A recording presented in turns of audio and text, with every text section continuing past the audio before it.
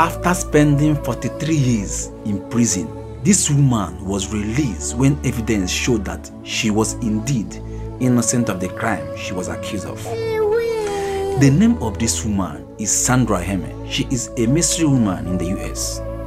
At first, she was accused and sentenced to life imprisonment in 1981 for the murder of Patricia Jackie in 1980. Sandra's 43 years behind bars has been the longest known wrongful conviction of a woman in the US.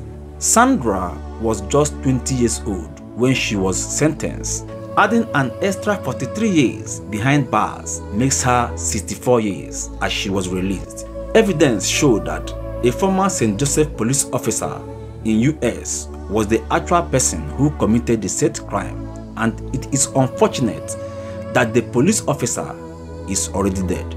He died in 2015. Please, if you are a lawyer, what kind of compensation do you think can be given to this woman to substitute for her wasted years behind bars? May we never suffer for the crime we didn't commit. See you in my next video.